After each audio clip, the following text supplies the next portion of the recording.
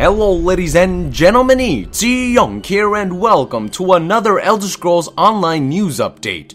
The following news comes from gaming website IGN. One of their journalists got 4 hours of hands-on time with this highly anticipated game. I recommend you go and read their whole article, but if you're only interested in new information, here is everything you need to know.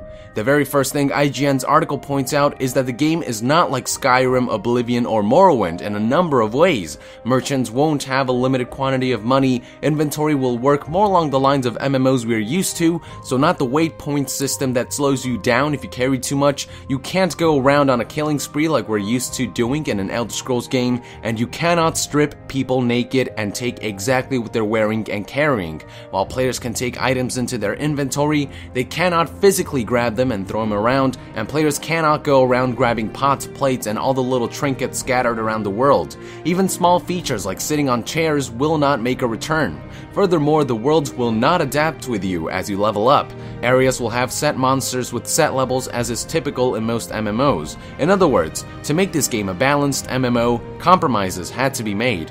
The good news is that the game still feels like an Elder Scrolls game. According to the article, the game keeps a lot of the series' trademark features. First, the game visually screams Elder Scrolls. After having gone from Morrowind to the island of Stros Makai to the orcish island of Bethnique, IGN's player was pleased with the ambience of the game. When encountering NPCs, the player could choose from a myriad of dialogue options as is traditional with Elder Scrolls games. What's more is that during quests, these dialogue options have a significant effect on the outcome of quests. We're not just talking about choosing between the light side or the dark side like in Old Republic.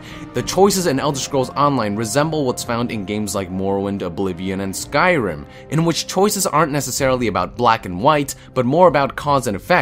IGN's example involves rescuing a thief named Jakarn from prison and recapturing his stolen gem, but eventually the player encounters an orc named Moglerkal, demanding the jewel be returned. The player could choose from a variety of options, such as lying or dealing with the situation in different ways. These choices aren't necessarily about one being good and the other one being evil, but about cause and effect. What is interesting is that when quests are tackled in groups, each individual can make his or her own choice without influencing the outcome of other players' game session. In one quest, IGN chose to let a certain individual live, while another player in his group chose to let her die. Unfortunately, IGN doesn't go too much into detail in regards to how the system will work.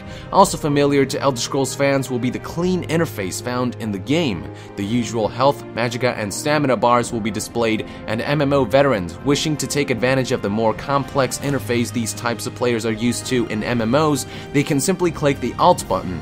Crafting also makes a return to the game, from alchemy to enchanting, and even cooking. According to the article, cooking resembles Skyrim's system in that experimentation is involved.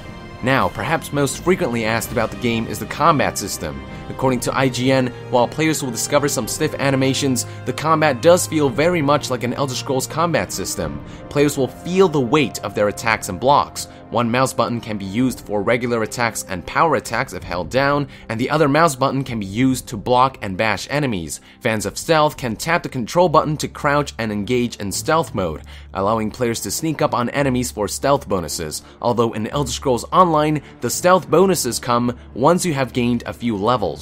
The one feature that IGN's player didn't get to try out was swapping between weapons instantaneously. For example, in a single-player Elder Scrolls game, players could draw their bow and fire enemies from a distance, but once in close range, players could simply use one of the shortcut keys to instantly swap to another weapon such as a sword. According to an Elder Scrolls dev, players have to become level 15 to unlock weapon swapping. A curious choice. New to Elder Scrolls Online are action bars. Every time a new weapon is equipped, a new action bar pops up, allowing for a good range of customization. Now, Elder Scrolls fans will be excited to know that first-person combat has made the cut for the game. This mechanic is still a work in progress as developers try to tweak this mode so that players can use it to play the game without throwing it off balance. Therefore, IGN was only greeted to a 1-minute video showcasing the first-person view. The good news is that the player liked what he saw, especially the promise this first-person view holds for archery in this MMO. One of the last things IGN's player talks about is customization, which players will find similar to Skyrim. I don't mean in terms of interface, but in terms of options. Everything from body build to, quote, how he squints are all customizable. Apart from choosing the race and look of your character, you will also get to choose a class. The 3 available classes for IGN's player were Dragon Knight, Sorcerer, and Templar. I am pleased to inform that these classes are more like suggestions rather than set in stone. That's right, you can choose the class Sorcerer and still wield a bow and equip medium armor as the IGN player did. If there's one thing that Elder Scrolls Online isn't missing, it is the freedom that the franchise has offered players since the very beginning. Finally, the article talks about some of the MMO features. While the game won't feature raids, because according to the game director Matt Firer, that's not Elder Scrolls, it'll still feature competitive PvP sieges with the 3 main factions as the foundation of the conflict, and will also feature cooperative play through dungeons. Players will also find what are called Dark Anchors, dynamic group events, very much like the Rifts in the MMO Rift, that opens Molag Bal's Plane of Oblivion to wreak havoc upon the land that players must stop. In short, there will be tons to please fans of the MMO genre. And there you have it, ladies and gentlemen, everything about IGN's 4-hour experience with Elder Scrolls Online and all the new features discovered through this hands-on experience. Let me know in the comments below if you're excited for this game. I actually wasn't when it was first announced, but as more information is revealed about this game, the better it is looking. I'll be sure to keep you guys further updated on Elder Scrolls Online and all other Elder Scrolls games, so be sure to join the NASIAN by subscribing to Yongye. On my channel, I also cover other AAA franchises and will soon start reviewing games. Also, stay tuned for my game cinemas, such as the upcoming Skyrim movie Dragonborn, coming on summer of 2013. So what are you waiting for? Click that subscribe button and join the NASIAN, because every gamer needs an Asian. I'll see you guys next time. Thank you very much, and Yong out!